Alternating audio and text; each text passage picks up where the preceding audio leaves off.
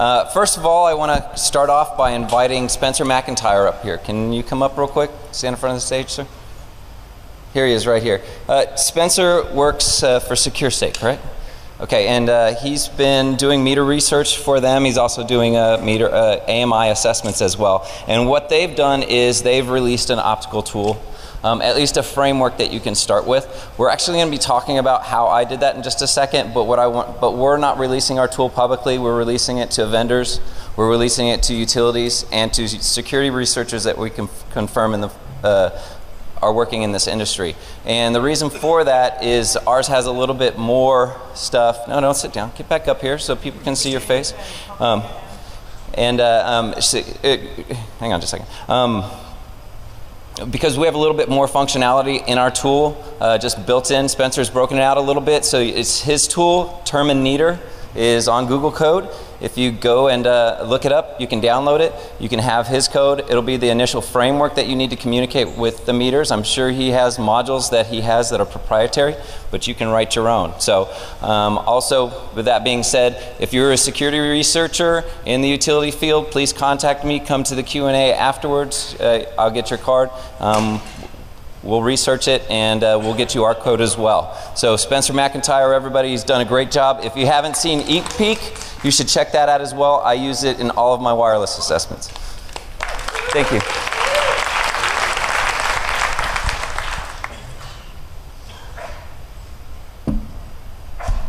Okay, looking into the eye of the meter. When I first started working on meters, I went over to the Carpenter Ranch, met Carpenter. He couldn't make it here today, so, but I really appreciate all his help because he really got me into the security field as far as AMI goes. And I'd never done hardware before, so when I came over to the Carpenter Ranch, he said, pick up that smart meter and take it apart. But as soon as I picked it up, the first thing I noticed were two IR LEDs on the front of it, on the face of it. I'm like, what are these? And he said, well, when the field technicians have to make a modification to the meter, what they do is first they try to contact it with the radio because they all have radios in them. Okay? But if they can't contact it and it's some type of condition that they don't want to pull the meter off, lots of rain, really hot and they're really sweaty, blizzard conditions, what they'll do is they'll use the optical port to either pull data off or reconfigure it. I was like, oh, that's cool. Can we talk to it? And he said, well, you can get the vendor software to speak with it, but all that lets you do is to program it and to read the configuration of it.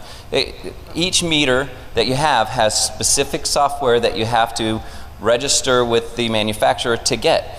I was like, well, that sucks. I just want to run stuff on it. It's like, yes, that's what we want to do. I was like, okay, who's done this before? Nobody's done this before. So ever since I started working on the meters, that's been winking at me. And that's why I called it looking into the eye of the meter.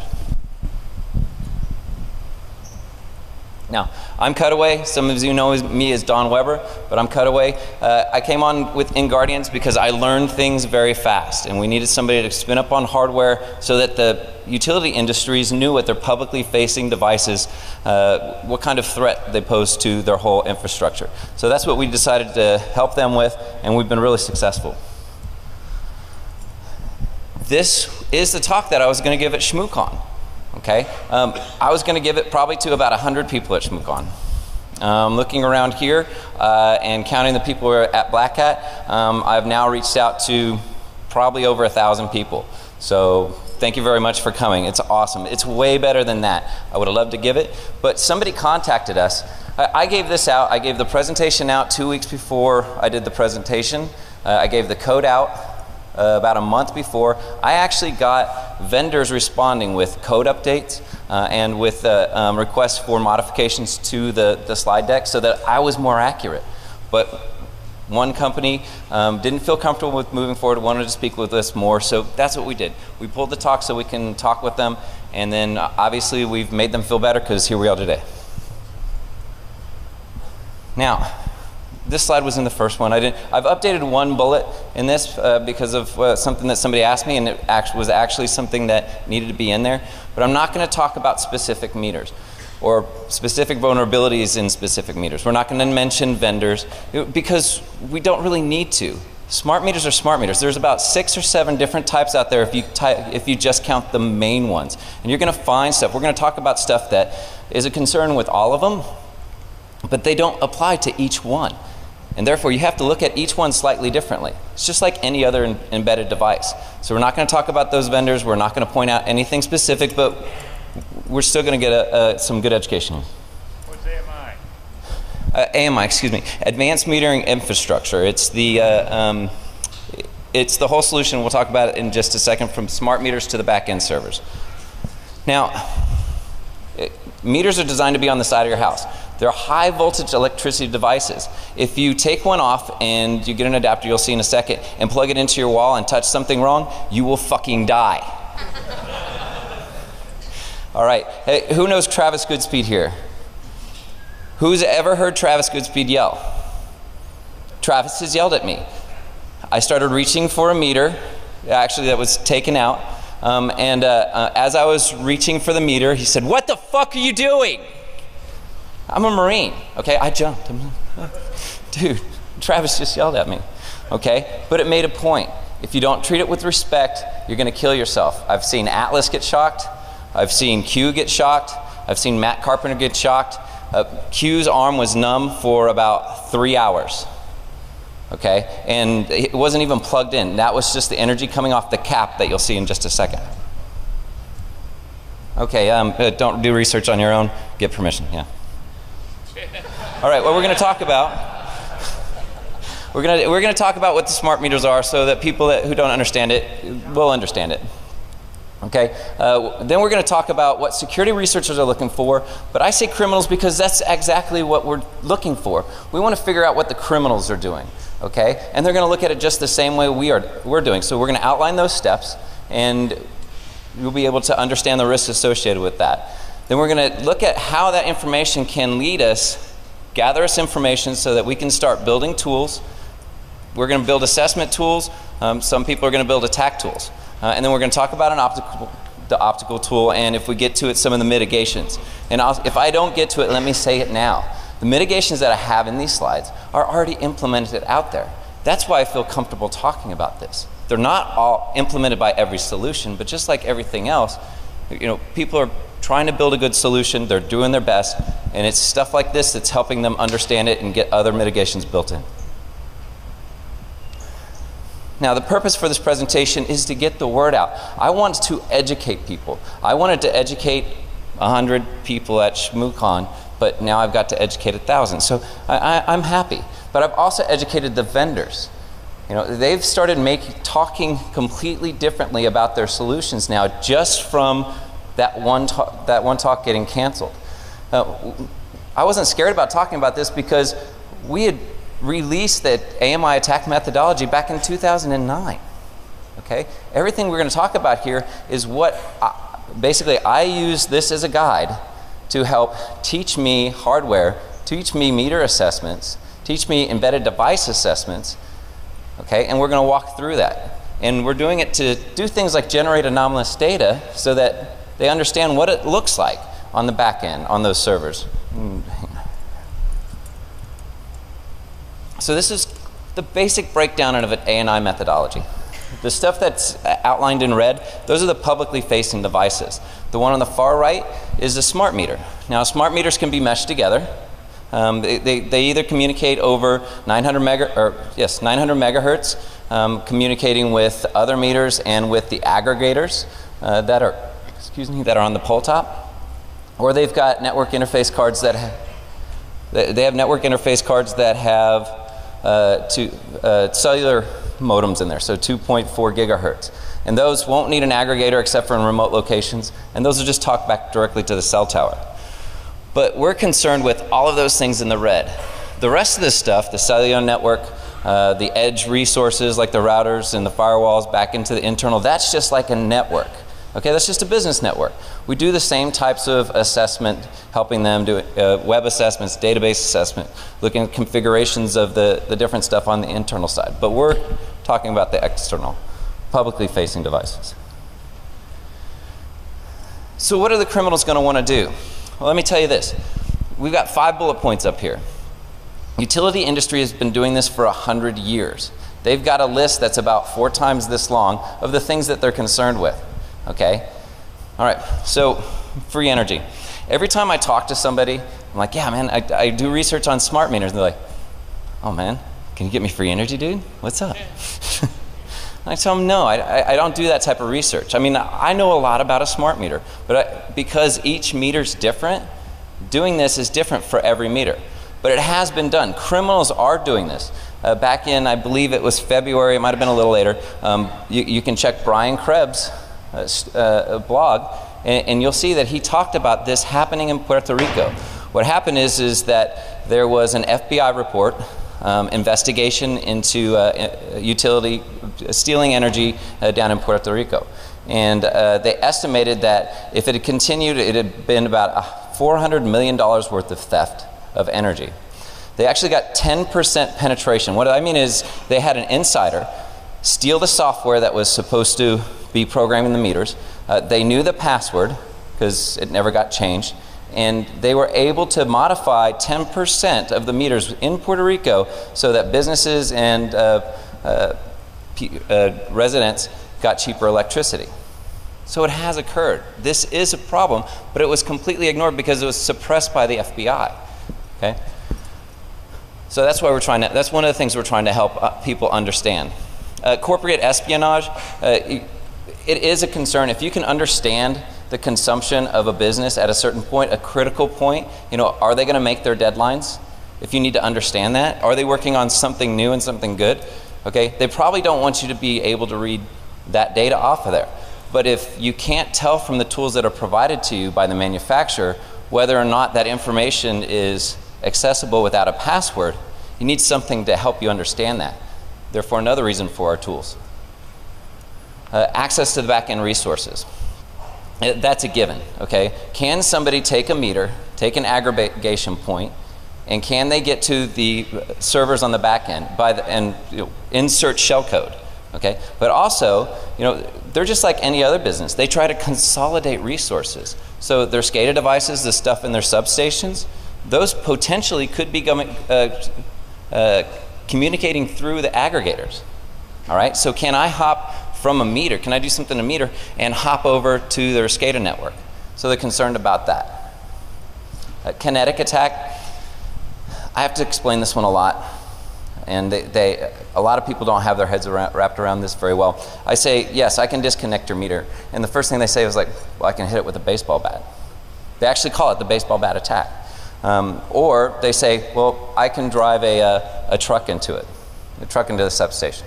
Okay, yeah, you can do that. But when you walk up to the meter, if I change it via the optical port, the configuration, if I turn it off via the optical port, which one can you tell happened? The one that has been beaten up with a baseball bat, or the one that has been changed via the optical port? You're going to know instantly. And here's why it's a big deal. They hate these pictures. These two pictures right up here, they hate them because I'm pointing out that there's a residential meter. Commercial meters don't have a disconnect, okay? But residential meters do. So I can disconnect, and that means you turn off the power. Now I can, if I am able to do this, if I have the security code, and you do need that, and I know which function to run, I can turn Sprint off on this cell phone tower. I can't turn the other two off because they're on commercial meters. So they need to understand where they're deploying these types of devices. And then they turn to me and they say, oh, well, you know, we just turn off that functionality. Well, you just use a function to turn that functionality off. So I turn the functionality on, and then I turn the meter off. Thank you. Okay, so, and then obviously we all know, we know about hacktivism. We talked to people a little bit. People are getting more educated about that, but at the same time, they're going to use any resource they have to meet their agenda. Okay, we are talking about smart meters, but this is what kind of a good example of an aggregator on a pole top. The concern about these things is that, you know, they're high up on the pole. They're connected to the power lines usually, okay? And is anybody here want to steal a transformer? Because you'll probably fucking die. I saw the hand go up. I saw you. So, you know, I mean, what do you need? You know, you might be able to pull copper out of there or something like that. So somebody may do it if it's not energized, okay? But when they figure out that there's network capabilities on the pole top, you don't think that they're not going to go for it? I can sweep those lines really easy. I actually, the neighborhood that this is in, it's on a side street. No houses face it. And there's a ditch on the other side of it. It's not too hard to steal these things. And if I can figure out a way to modify these things and put some type of device in there, the next one I'm not going to steal. I'm just going to hop up on it, pull it apart. If they have no tamper detection and alerting, then I'm going to put my device in there, and I'm connected until they finally figure out that I'm in there. And I'm using this as my entry point. I put the OMG on there because at first I was like, oh my fucking God. You know, because it's a network port. You know, you can just tap, you know, throw my laptop right on there. I did talk to somebody who did an assessment on this one. He said they actually have that locked down really well, but there was other concerns, that bigger concerns, bigger priorities that they needed to address on that, and they did work on it.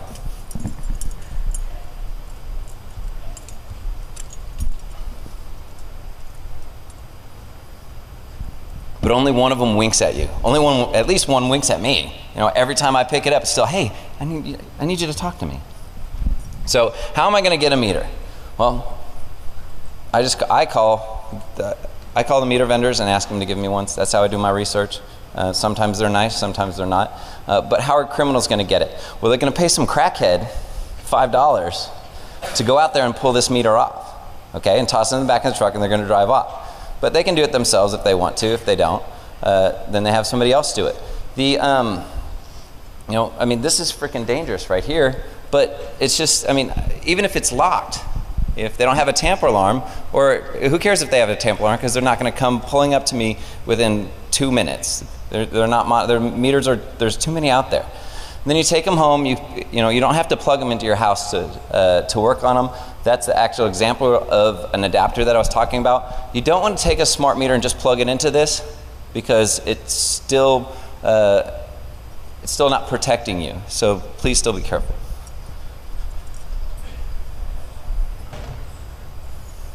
And these pads right here with the danger on them, those are the ones I was reaching for that Travis yelled at me about. When I'm thinking about you know, how am I going to approach an assessment on the smart meters, how am I going to figure out what other people are going to do? I break it down: data at rest and data in motion. You have your microcontrollers, you have your memory devices, you have your radios, and that's data at rest. Okay, if they haven't protected those components, then I can just pull all that stuff down.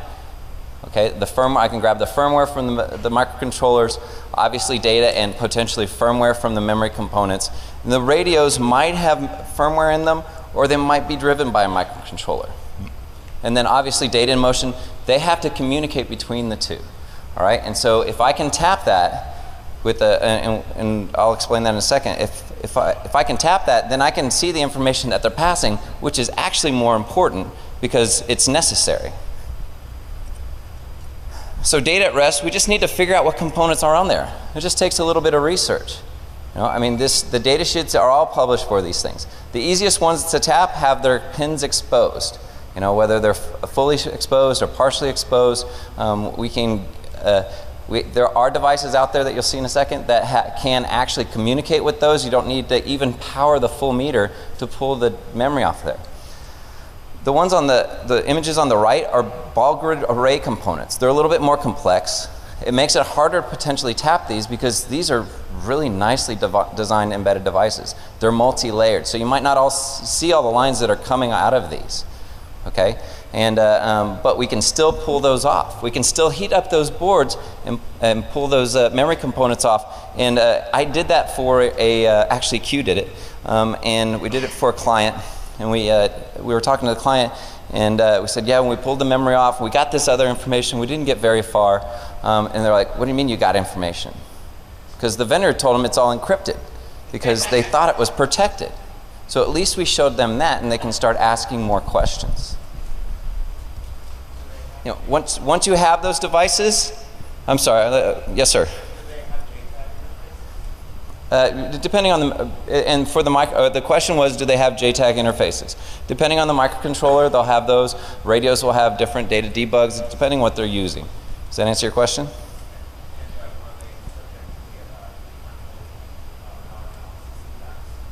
The question was, are they subject to differential power analysis attacks?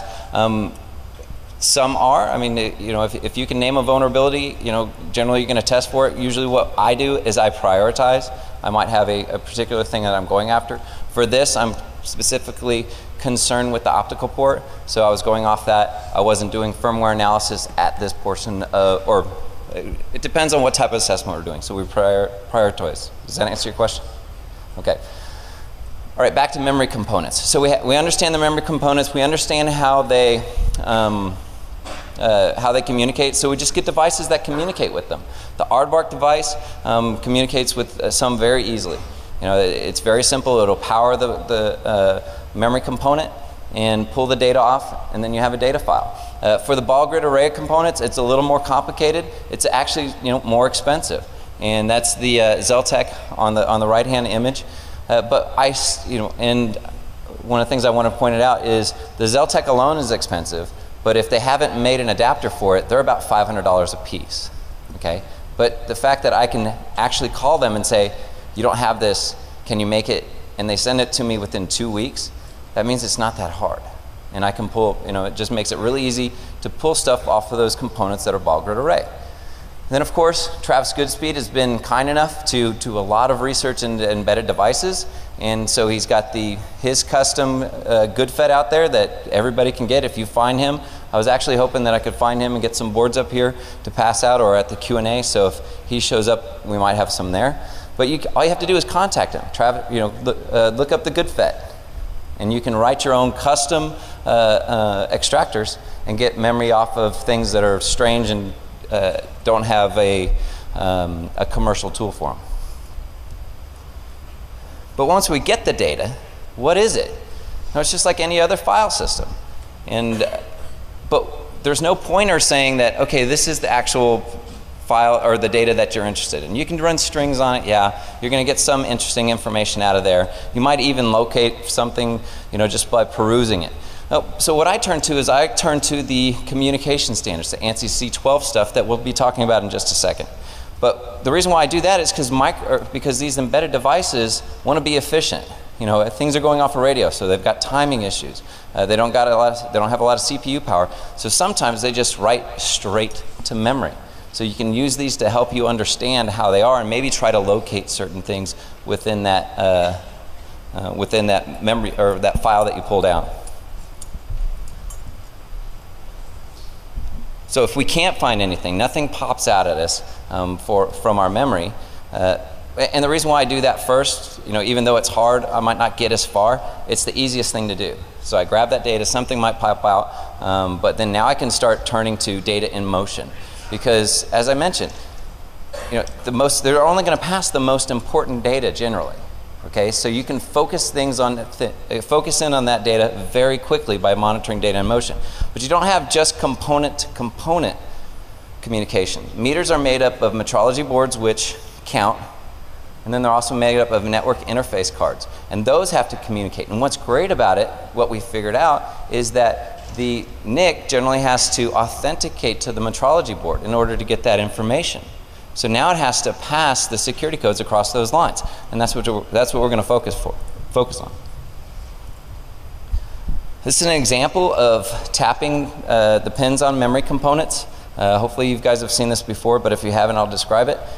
Basically, in the left-hand image there, that's a logical analyzer.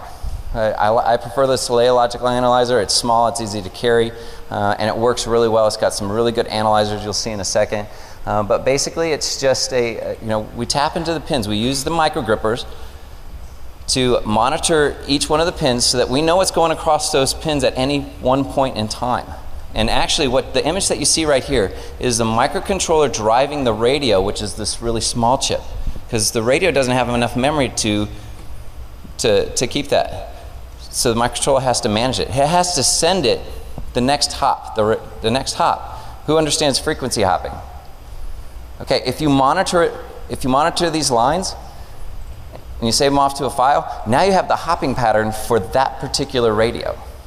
Now you can start using that for your analysis into other things like, you know, finding patents, understanding how they're generating that hopping pattern. And if you can do that, now you're getting into the next phase that I really want to get into, and we're already working on that. The right-hand side, if I can't get the microgrippers on there, if it's just line like the BioGrid array components, or they're really small, I can't get the grippers to grip onto there, then I'll tap with the hypodermic needles. Okay, it's really good because it's got that point and it'll grip on there. Okay, but the problem with both of these things is that if I tap this with my elbow or my knee when I'm standing up to go do something, all of that stuff pops off. And you don't know how aggravating it is doing this for trying to get those hypodermic needles on there for 30 minutes just to look up, bump it, and have to do it all again. So it's really tough. So what we do is we look for debugging pads. Most of the debugging pads are for JTAG interfaces, to reprogram microcontrollers so that the developers have an easy way to push firmware up into the memory components. But when we're going board to board, sometimes we have those as well. And the board to board is going to show the communications that's passing between the NIC and the metrology board. And so we solder on that. And we pull those lines out onto our breadboard. And now we've got a more persistent connection. And we can put our logical analyzer on there. And if we understand how it's communicating, we can get devices and connect to those lines as well. So in the right-hand image, you see my logical analyzer. So I'm still analyzing the lines. But I'm also putting an FTDI chip in there because I know it does serial communications. And now I can use this, it's important, that's why I'm bringing it up, I can use this for serial communications. Because once I get to this point, now I can do man in the middle. I've got the lines that are coming out.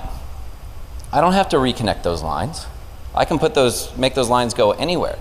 So I can pass either of those components any data that I want. I can let them communicate to each other if I want. But in order to do that, I need to understand the communication standards. And I did have to buy these. I don't think a vendor ever gave me one, but so I did have to buy them. But they're only $200 a piece, so it's really not that big deal. Or you can, I tried to search for them for this talk online. I couldn't locate them specifically.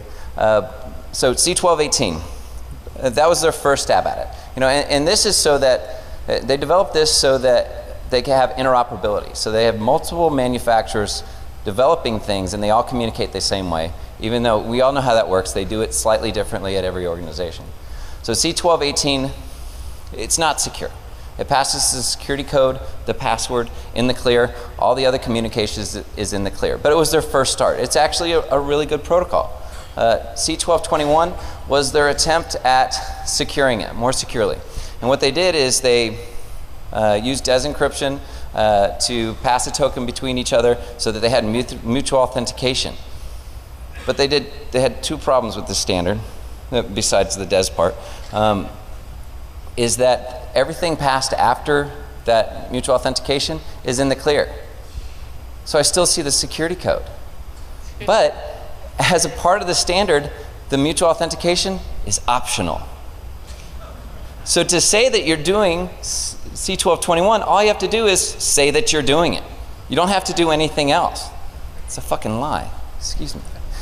So, so their answer to that was C1222. They worked really hard at creating a standard so that that supported networking, TCP/IP. You can do C1222.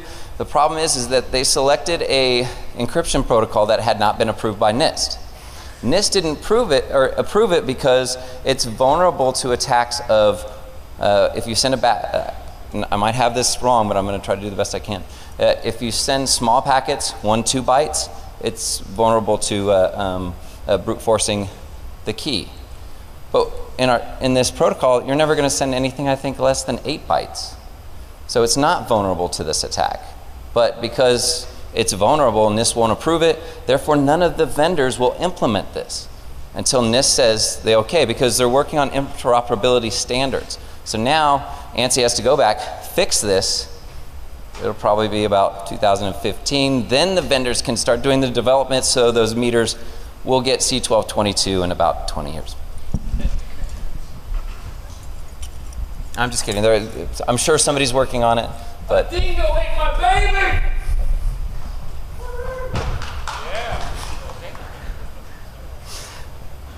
Did that wake you up? I didn't plan that. Are you volunteering? I'll give you $10. Okay, so looking back to our logical analyzer, talking about the communications, this is actually the output from Celea logical analyzer, and you're seeing actually the identification service response packet here. Okay, and this is where they say they're going to do C1221. They just changed that 1 byte. Okay, but what's important here is that the logical analyzer tells me what's going across these lines. As long as I configure it correctly, then it's smart. And it's just, for this right here, it's just async serial. The NIC and the metrology board are just communicating via async serial. And what I can do is I can not only use the analyzers to show me what the data it's parsing, but I can export it to a CSV file. And then you know where I'm going there. How does it look? Because I've got low res. Okay, good. It came up good. So now I can start labeling the packets. Okay, when I first got those standards that I was talking about, I read those for about 2 weeks because I'm really good at analyzing documentation and writing protocols and communications, stuff like that, and it completely baffled me. Well, I was new to it, but as soon as I got this output, and as soon as I can start labeling these bytes, I'm like, oh man, now it makes sense. This is freaking awesome. I know exactly what they're doing. I knew every part of that packet. What's great is, then I merge the files, because you export the receive pin, then you export the transmit pin, and you can merge these files. Now you can see the full conversation, the request and response, the NIC card logging in, the metrology board saying okay, so identification, negotiation, log on, security. Woohoo! That's a security code. Now I know how to log in. And if they're using that code for the optical port, that's what I'm hoping. Okay? Probably the next most important thing is the actions. So the read, write, run procedures, because those are still kind of hard to understand, but also every manufacturer does it differently. So if I can see them, how they're doing their actions, now I can start programming that myself. And as I'm sitting there looking at these things, oh, okay, I'm sorry, let me talk about this real quick. The first tool in my toolkit is a basic parser that will take both of those files, merge them together, mark all that stuff, because it takes a long time to do all of that by hand. So that was the first part of my toolkit, to speed things up. And as I'm writing that, and I'm looking at it, I'm like, wait a minute. When I was working with Atlas, working on the MSP 430 disassembler and emulator, he told me, when you're working with Python, tables are the best way. Tables are the fastest things to reference. I'm like, holy shit, I've got tables. Because every response and request is exactly the same. I mean, there's a slight difference. There's a control byte, but I can account for that. It's exactly the same. So I can just write tables of tables. And if I can write the tables of the communications, I know what's coming back. Now I can start generating my tools. Now that I have a persistent connection, now that I can start writing tools for that, I have an advanced persistent tether. Okay? I can communicate with the device. I can send things to it and see what kind of response it gives. And if I do this correctly, if I just think about what normal replay attacks do, you just send a packet. And in this case, I didn't care what it returned. Well, I cared about what it returned, but I monitored to see what that response was. I didn't modify my behavior according to that response. And so I would send a packet. I would send that log on packet, the negotiate packet, and all the way up to the security packet. If it came back and when I analyzed what it was sending in return, I logged in correctly. So now I've got a man-in-the-middle attack. Or a replay attack, excuse me. So now I can receive responses via the logical analyzer, understand what's going on, know that I'm doing it right. And now I've got a hardware, this was the second one in my toolkit, a hardware client to communicate with the meter, log in, see what those configurations are, and do it over and over again in a repeatable process. But I still have wires coming out of it. This is just on in my lab, on my desktop. I'm still not getting that full communication. What's great is that those meters, once they're powered, they will connect back to the radio tower. So potentially, they're still communicating with that meter if they haven't turned it off. Okay? So things could be still passed on there. But, you know, it's not the side of my house. You know, I walk outside, I walk by my smart meter, and it's weakening at me madly because I want to talk with that optical port. Can I borrow your microphone for just 30 seconds? How many of you are in here? How many of you in here are going to stay for the next talk in this track, Tenacious Diggity? Raise your hand if you're staying for that talk. How many of you are planning to go to FX's talk? Shit, would you help me count? All right.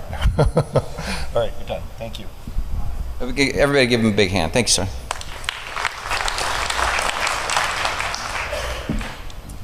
Everybody lied, right?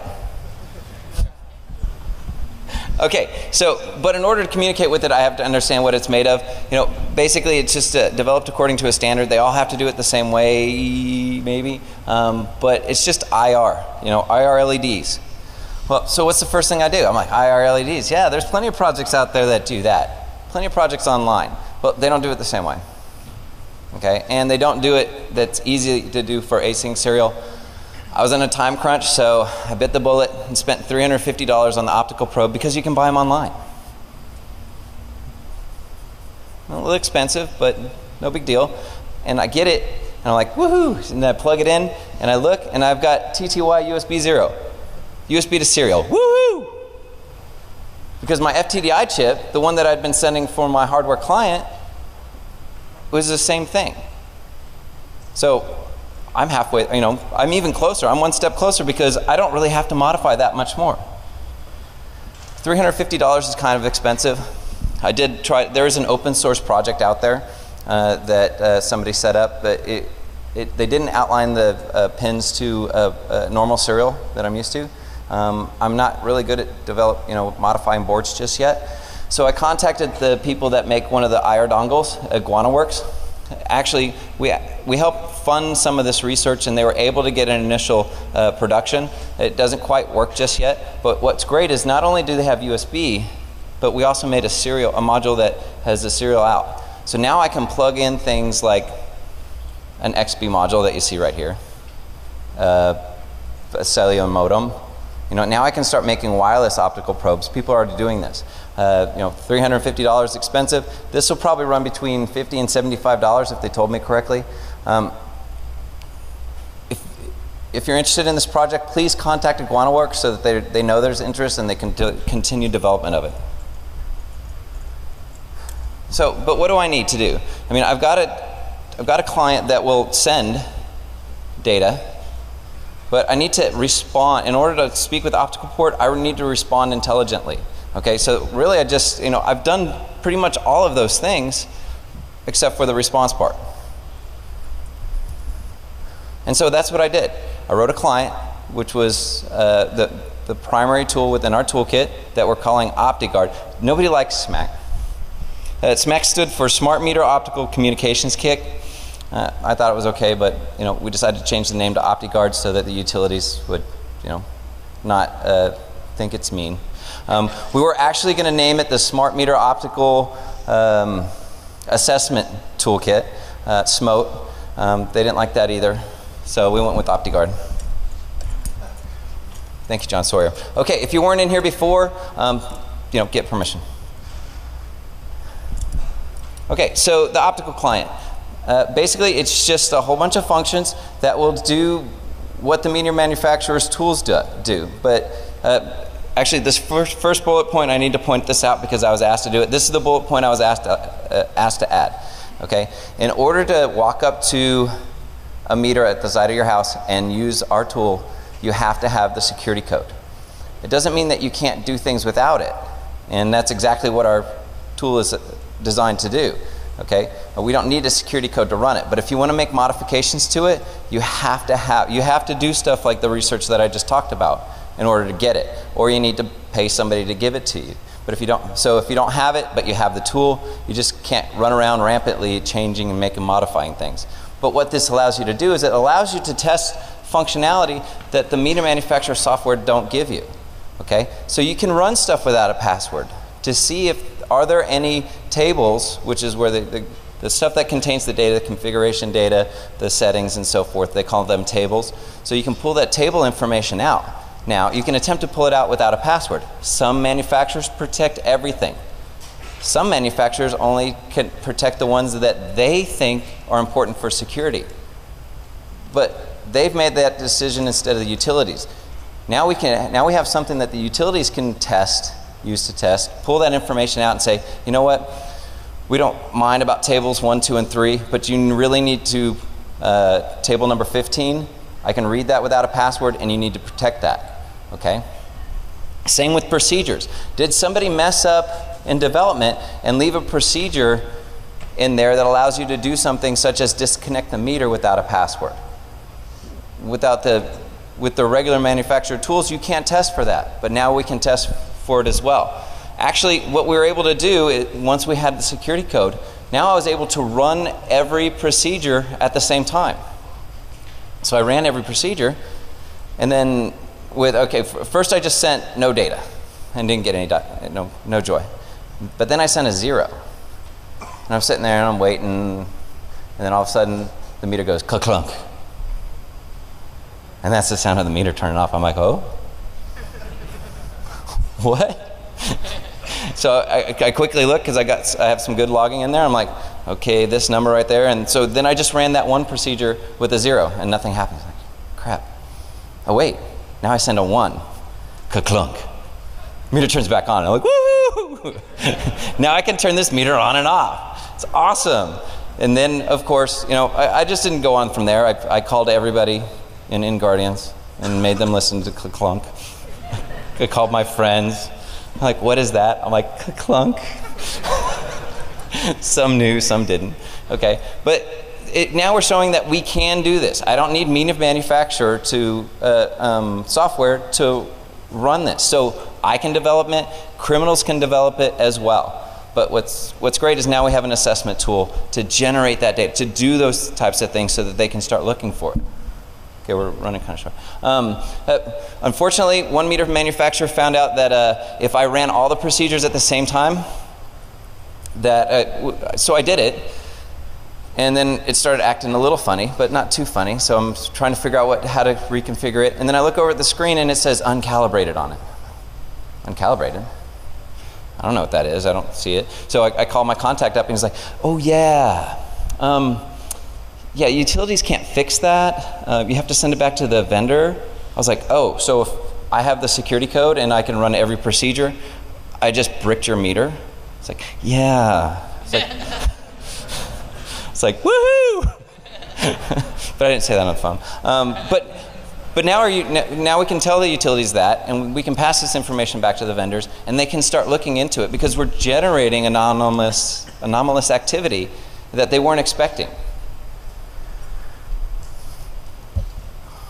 Now, I'm kind of moving on because we're getting short, so I want to make sure I get to some of the mitigations. iChart is basically just brute force method.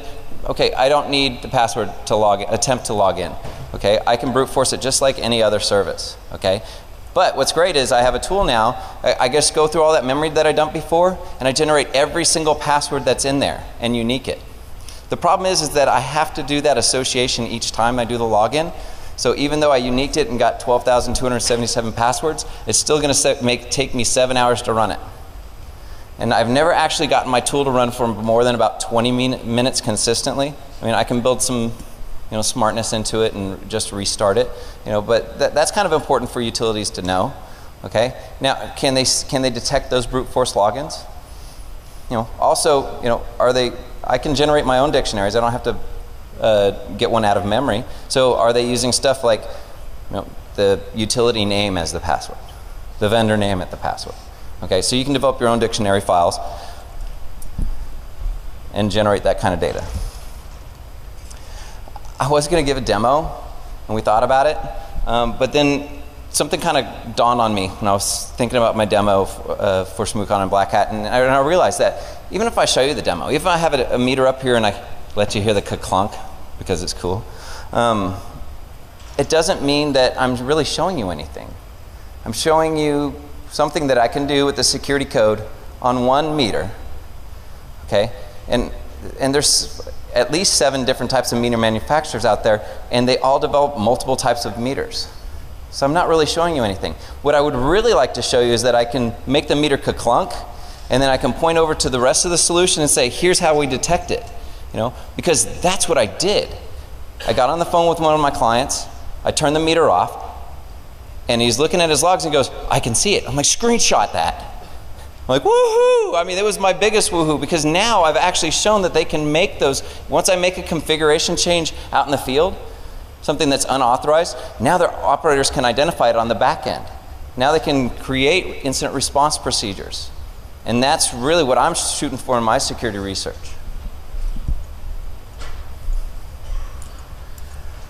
Mitigations, as I mentioned, most people do a lot of the mitigations that are going to be outlined right here.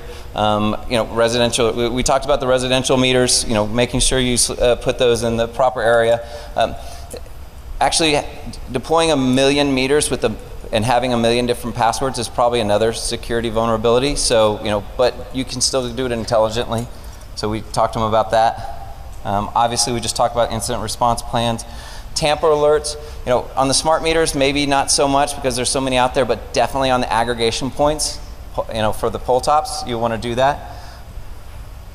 Encryption has to be done properly. We all understand that. Configuration integrity checks, we just talked about that. Some people break the standard a little bit just on their meters. They send an authentication code, but what's great about that is I can still assess it.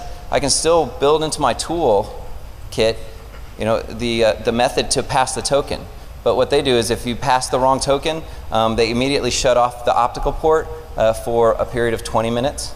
So it makes it really difficult to work on those. So, you know, start thinking about different things if you're going to be researching this. I already thought about, you know, the wireless optical port readers.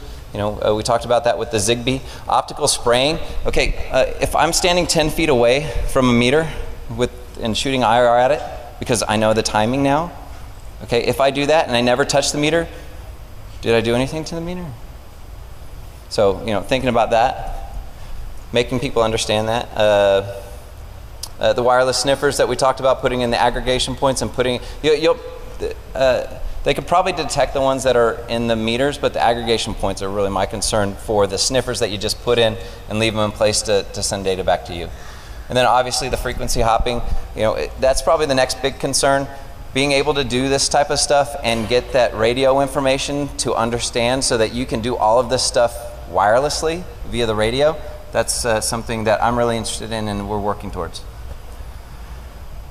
I mentioned that the vendors helped us. Ed Barrowset from Elster, you know, he actually contributed code to make sure that, you know, I'm working with more meters than I had actually worked with. Robert Former from Itron is a constantly encouraging me, and he actually worked very hard to make sure that our toolkit is being used by their research team, that their developers understand it, and they know to talk about this stuff as well. And then we're getting great positive feedback from a lot of the vendors, except for 1 or 2. I couldn't have done this without support from a lot of people. I listed some people on here. I obviously miss people. Once again, my name's Cutaway. Thank you everybody for coming. There is going to be a Q&A afterwards. I really appreciate it. Thank you very much.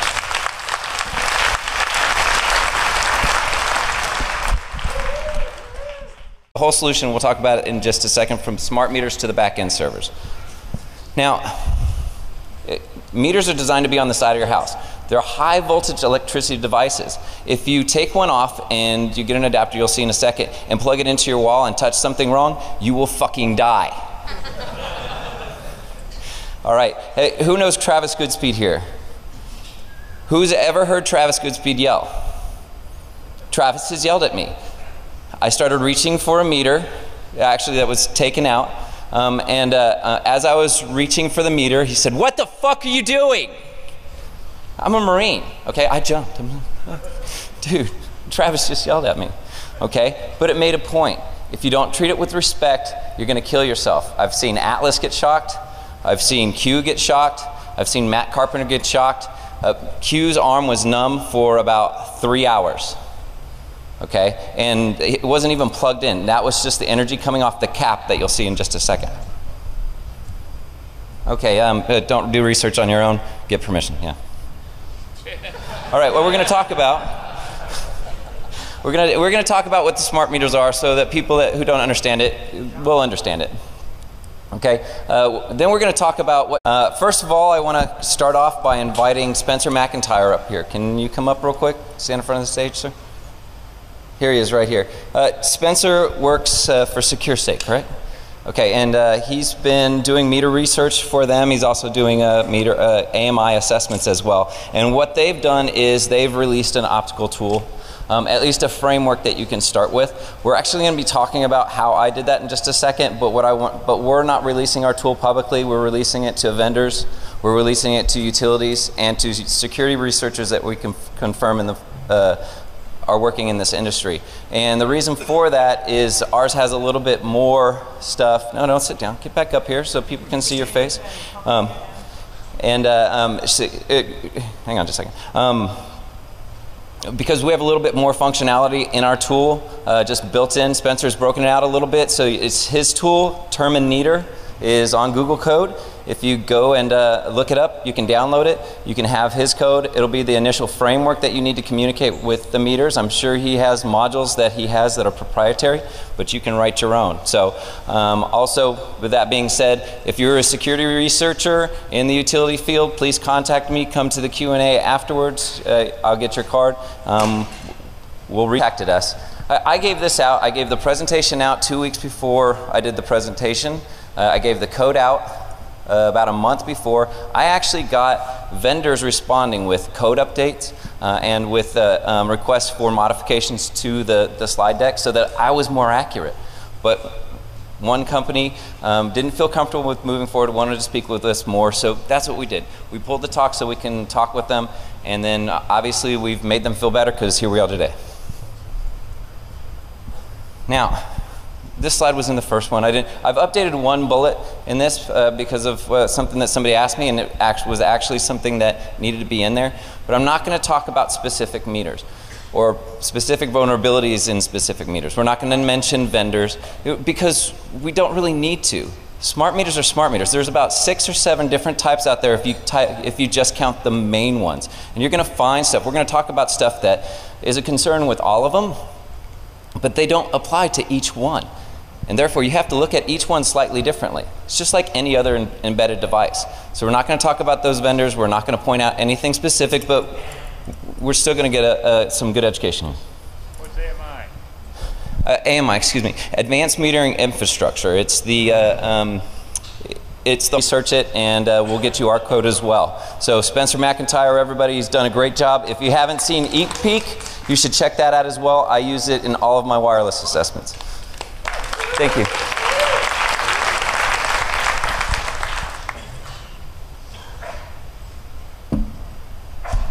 Okay, looking into the eye of the meter.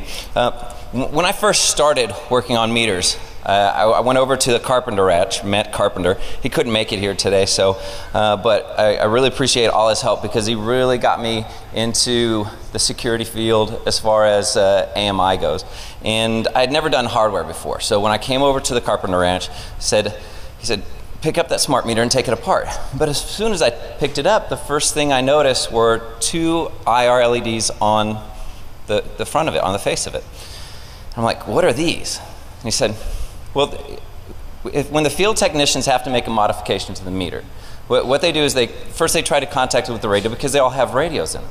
Okay? But if they can't contact it and it's some type of condition that they don't want to pull the meter off, lots of rain, really hot and they're really sweaty, blizzard conditions, what they'll do is they'll use the optical port to either pull data off or reconfigure it. I was like, oh, that's cool. Can we talk to it? And he said, well, you can get the vendor software to speak with it, but all that lets you do is to program it and to read the configuration of it. Each meter that you have has specific software that you have to register with the manufacturer to get. I was like, well, that sucks. I just want to run stuff on it. It's like, yes, that's what we want to do. I was like, okay, who's done this before? Nobody's done this before. So ever since I started working on the meters, that's been winking at me. And that's why I called it looking into the eye of the meter.